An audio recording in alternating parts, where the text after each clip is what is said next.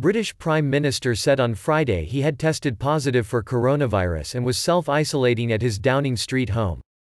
Here is full text of a video message he posted on Twitter. "Hi folks, I want to bring you up to speed on something that's happening today, which is that I've developed mild symptoms of the coronavirus. That's to say, a temperature and a persistent cough. And, on the advice of the chief medical officer, I've taken a test. That has come out positive. So I am working from home. I'm self-isolating. And that's entirely the right thing to do.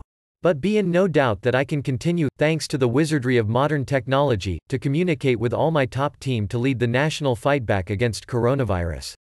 And I want to thank everybody who's involved. I want to thank, above all, our amazing NHS staff. It was very moving last night to join in that national clap for the NHS. But it's not just the NHS, it's our police, our social care workers, teachers, everybody who works in schools, DWP staff. An amazing national effort by the public services.